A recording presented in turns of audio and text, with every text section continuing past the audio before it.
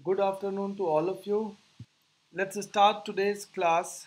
In today's class, we are going to talk about acoustics of small rooms, small studios, etc. The kind of rooms and homes we live in. We are going to discuss some of the acoustical features of such surroundings in this chapter. Now, we are in the last unit of our syllabus and we have three more chapters to go. Thankfully, as I had told in the beginning, we have the largest chapters in Unit 1 and the smallest chapters in Unit 3. So these chapters are rather small, very concise, and we can finish them quickly. So today's class we are going to start discussing talking about acoustics of small room. Just to remind, we have just finished the acoustics of large auditoria rather in plural. Uh, these large auditoria has different characteristics of acoustic properties, while the smaller rooms and homes will have different. We will try to establish that difference and see what are the challenges and advantages. Then we are going to talk about sound images, particularly with small rooms in mind, but then some of those principles can even be applied to auditoria. So these are the two topics that we have to discuss or talk about today. So acoustics of small rooms. Now in a small room, remember the sound takes very little time to travel. If you recall the acoustics of large auditoriums, we have discussed that the sound may take 20 millisecond, 10 millisecond to reach to the people sitting in the front rows, and it may take around 50 to 80 millisecond for the reflected sound to reach them. So the early sound, that is the direct sound, and the early reflected sound can have large gap. But in a small room, that gap diminishes. The direct sound reaches in less than 10 milliseconds. Even the earlier reflection, there is hardly any distance. It may reach in 20, 20, 30 milliseconds. And the reverberated sound or reverberation time can be very small. Many of you have done reverberation experiment at your home, and you have noticed, or you must have noticed, that the reverberation time is very small. So these are the challenges over here. There is hardly any difference between direct and reflected sound. Reverberation time is very small. So it is very difficult to distinguish between these two. As a result, the uh, sound is sound is not spaced out in a sense that the sound is very intimate. So remember, we had discussed about intimacy. We had seen that if the sound reflections are very fast in a very short interval of time, then the sound appears intimate. So here sound is by default an intimate sound. In a large auditorium, making the sounds intimate is a challenge because due to the size of the auditorium, the first reflections take longer time.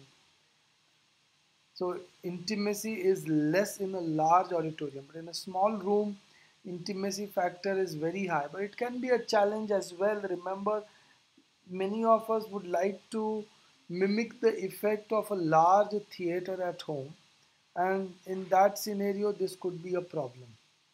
Short reverberation time is also an issue. So sometimes some sound, some type of music, speech, etc., it appear more pleasant with having some optimum reverberation time. In the last chapter, we had seen for different purpose, the reverberation time has to be optimum. So very short reverberation time gives a challenge to it. So in a small home, the sound is inherently intimate, but if you want to mimic a large auditorium-like experience, then there are challenges. So typically sometimes some reverberations are added by the software, some delay is introduced in the sound by the reproducing device, your speaker system, etc., to produce a concert hall effect. So these days, as I've told you, the speakers are available with microphones. They emit a test sound in the beginning. The sound is reflected from the wall, and from that they will calculate how much is the distance, what is the location of the speaker in the hall, what is the location of the speaker in the room, and then accordingly adjust or tweak the sound frequency.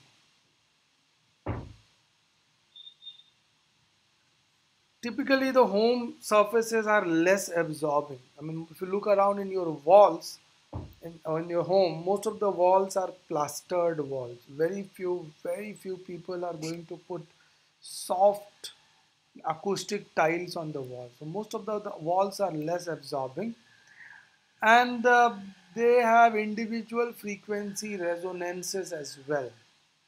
So for example, if you have a room, imagine a room which is closed on all directions, it will have some sort of resonances along x, y and z axis. Typically these resonances are an extension of the formula that we have studied earlier. Remember, for a tube which is closed at both the ends, what was the resonant frequency? Remember, I'm talking about tube closed at both the ends. The tube closed at both the ends have resonant frequencies which are similar to those of a string which is tied at both the ends.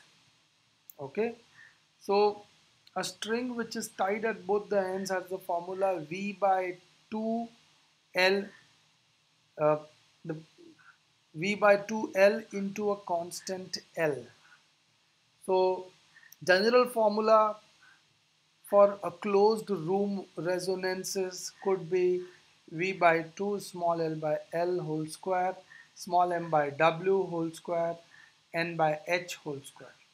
Now in this, L, W and H are the length of the room, width of the room, height of the room. L, M, N are integers, remember. They take the value 0, 1, 2. So for example, if M is 0 and N is 0, then I'm not looking into these two. Square and square root will vanish. So you get your formula back, an integer times V by 2L. That is the tube closed at one at both the ends. So when the tube is closed at both the ends you will get displacement nodes, remember, and these are the frequencies of vibration. But if there are more than one dimensions are present, then the general formula looks like this. If any two of these integers are 0, that is m and l or n, l and n or l and m, any two of these integers are 0, then it is called axial mode, that is along the length. If any one integer is 0, that means you are talking about xy plane, and tangential mode and oblique mode when all the three modes are present. So typically in a small room, the the sound travels back and forth between the walls, forms stationary waves, and these stationary waves resonances occur at these particular frequencies. Also, small rooms have short built up of these stationary waves. They are small, so the building up is very quick, and the decay of the stationary wave is also fast. That is why if you are talking, say, to your friend, and suppose you enter in a smaller room from outside, your friend can immediately recognize your change in your voice. The moment or you yourself can recognize the change in your voice. You hear your voice outside, say, of your building, enter in the staircase, keep talking on the phone, and hear the difference in the sound. That happens because of these resonances which are set up immediately. These are the contours of equal sound pressure in a rectangular room in an axial mode.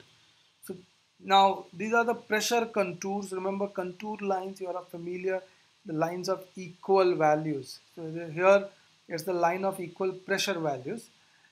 Just to revise or recall from what we have learned earlier, if you have a tube which is closed at one end, I mean if it on the closed end of the tube, you get a displacement node.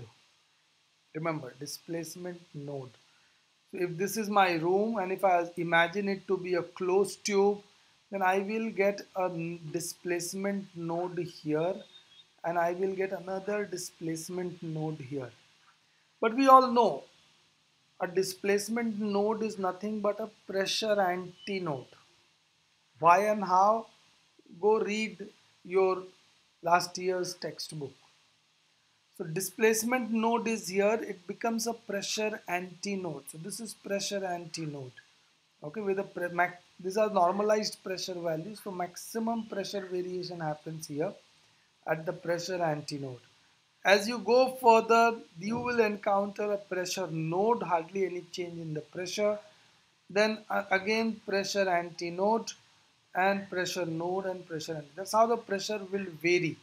You can notice that one thing is sure, whatever may be the dimensions of the room,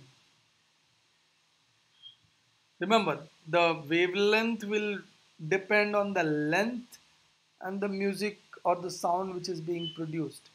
But whatever may be the dimensions of the room, you will always get a pressure antinode at the this wall and the pressure antinode at this wall if you're looking around along this axis. Remember, this is one axis mode. In the last slide, I have shown you that two integers are zero, then you get an axial mode. Further, this is an example of a tangential mode. So out of the three integers, one is 0 along z axis, but x and y axis there are stationary wave formations.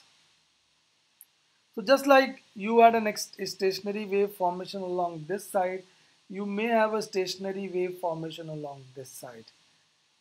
Plus and minus here represent, now remember, just to tell you, along this side this is a pressure antinode, along this side this is also pressure antinode. So you get a high pressure, a pressure antinode here, pressure antinode here, and then at some integral multiples within the room. In this case it has shown just one. Plus or minus, you are all familiar. In a stationary wave, if you are in two neighboring loops, then on one side, if the particle move in one direction, on the other side, the particle move in the opposite direction. So there are variations. Okay, so that is plus or minus. So you can now see that typically high sound pressure appears at the corners. Corners are the places where the sound pressure is always high. And that is why if you want to put some sort of sound absorbers, etc., then the best place to put a sound absorbing medium or system is at the corner. Do remember that. Shower room resonances. Remember that we have just told you that small reverberation time could be a challenge in a small room environment. So what happens is, if you recall the reverberation formula, it is some constant into volume upon area multiplied by coefficient of absorption. That means it is directly proportional to volume, inversely proportional to area into coefficient of absorption. Now in a small room, volume is anyway small. So reverberation time is inherently small. If you want to increase the reverberation time by any way, any chance, then area is also fixed. The only way to do is by reducing the coefficient of absorption. Lesser the coefficient of absorption, more would be the reflection, more sound will stay inside the room.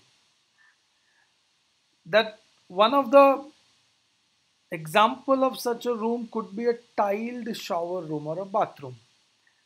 The tiles and stone on all the surfaces provide a very hard reflecting surface and sound remain for a long time inside.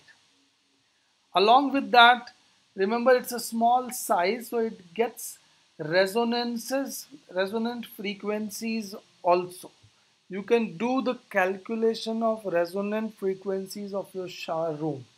If it is like, say, 1.5 meter in length to around 2 meter in width to around 2.5 meter in height, you can calculate what are the resonant frequencies, and you will be surprised that many of those resonant frequencies will be between 50 hertz and say 200 hertz, which fall in the category of the vocal cord of human beings, both male and female.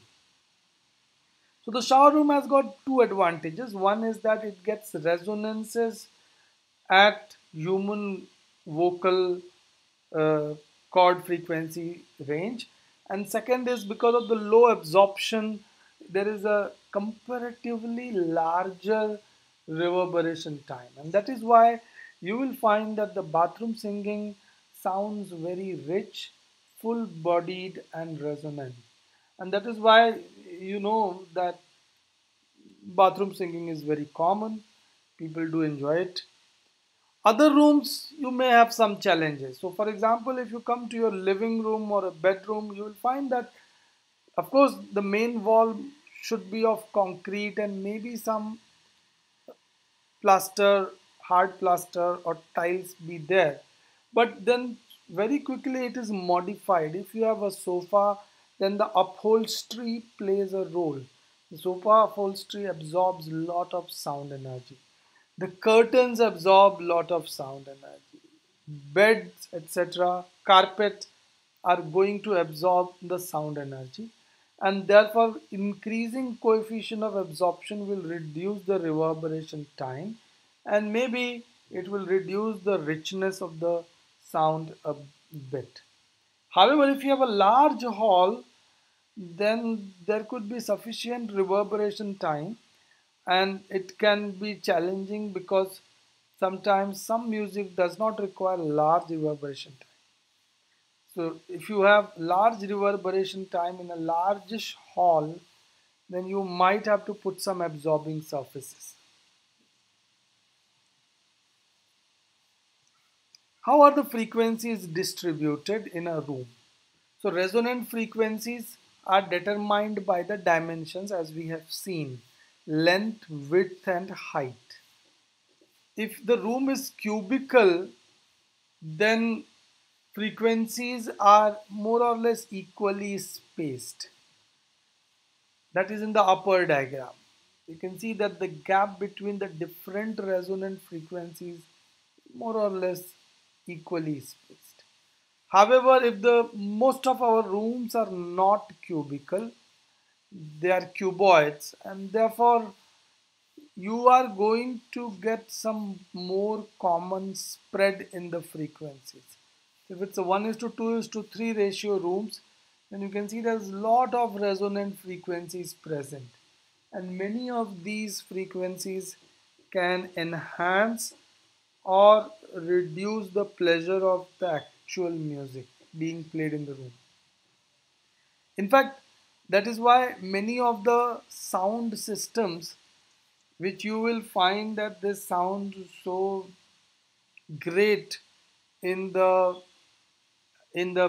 showroom, when you bring them home they may not sound that great inherently because the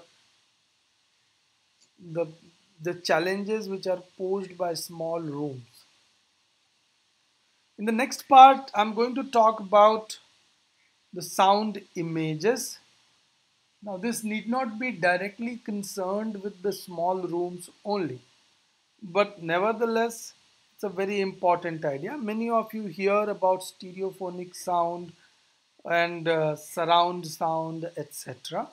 So, I'm going to present some of the basics of the sound arrangement, and this is starting with sound images. So if you have two sound sources, say one placed on the left, one placed on the right. I'm starting with a very simple situation. Remember, the earlier we were talking about only one sound source. If it is one sound source, then the source of sound is the image of the sound source. But if there are two sound sources, then the confusion can happen. Now, how do you differentiate between the two sources? So one thing we have already studied or learnt earlier is the frequency difference. So what happens at low frequency? So you know that the diffraction effect takes in, and at low frequency, the difference in the time, how much delay between the left and right ear happens, that decides where are the two sources. If the two sources are fed the same sound, then the delay will decide where is the final image. At high frequency, you know that it is intensity difference that determines the direction of the sound. Now, I have an image here. Let me show you first. Now, let's look at the focus at the first part here. Here I have two sources, left source of sound SL and the right source of sound SR. SR means sound right, sound left. I have a person who is sitting in the middle now here. Now both the sound sources are played at the same time, at the same signal and the same loudness level, same strength also. Generally in such experiment, people are blindfolded for some time, then the sources are played, and then people are asked to figure out from which direction the sound is coming from. Once they say the direction of sound that they are receiving, once they arrive on that, that is noted down. So in most of such experiment where two sources are of equal intensity, same signal, same distance, people have said that it's not two sources, it's just a single source, and single source is placed at the location of A. So most of the people will not identify two separate sources. They will say that this is just A. So what they are doing is they are pointing at A and saying that the source is here. But the real source is not here. What they are actually getting is an image of the source. Real sources are SL and SR. So this is called sound images. The formula that gives or relates theta 1 and theta 2 left right. What's theta A and theta A here is theta 1 and theta A is PL minus PR upon PL minus, no, some mistake here I guess. PL plus PR should be there. Okay. Now what happens is if one source moves away, okay, now let me go step by step. So if these two are the sources, if suppose left source is made louder, if its intensity is increased, so if the intensity of the left source is increased, then people will perceive that sound image has shifted to the left towards the louder source. So it is obvious, inevitable. Remember. So if the two sources playing same sound, remember, but one is being louder, people will perceive that the sound as source is at B point. Now, again, They are playing the same intensity in the third case, but the right source has been pushed behind. Is pushed behind in such a way, maybe around one third of a meter, in such a way that there is a delay between the sound that is reaching from the left and reaching from the right. And that delay is around 1 millisecond. In that case also, people perceive that the sound is, source is shifted to the left. And here what happens is the precedence effect takes place. The human mind processes the sound that comes from SL as the direct or the first sound, and this sound is the first reflection, and assumes that the source is towards this side. So C is my apparent source.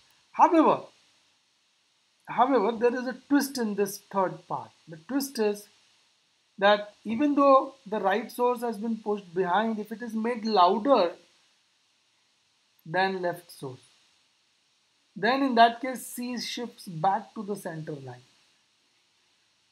So you can see that you are compensating the time delay of sound by loudness. That means the sound which is delayed, which is behind, which is coming after some time, it can be compensated by the loudness, but only to a some extent, not beyond a certain extent. So it is possible to trade off amplitude for time delay within certain limits.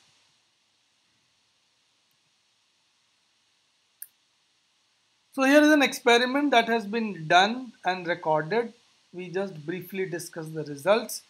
So you have a person sitting middle of the two speakers. The x-axis represents the time delay between the two speakers, that how much the delay left speaker has compared to the right speaker, and the y-axis represent the the the intensity or the decibel level between the two speakers, left speakers being louder than the right speakers. Now this curve represents the combination or the values of x-axis and y-axis coordinates for which the source appears to be at the center. So one can easily look at it carefully. If the delay is 0.1 millisecond, you can see that if the delay is 0.1 millisecond, that is if the left speaker is delayed by 0.1 millisecond. But if it is, say, maybe around 1 dB louder, 1 dB more louder compared to the right side speaker, then in that case it becomes, still appears that it is at the center. If the delay is increased to 0.2 millisecond, then the loudness of the left speaker has to be increased further. Okay, so this solid line represents the combination of delay and the loudness difference for which the image appears at the center. However, there is a limit to it. So moment you go beyond 0.7, 0.8 millisecond, this breaks down, and then the source, then the person perceives them as two different sources of sound, etc., and it, compensation does not work out.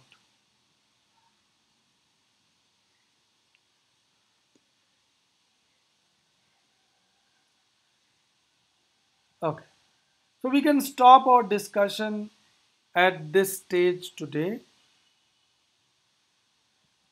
Next class, I'm going to talk a few more simple ideas from this chapter, and we will take up some problems. Thank you till then.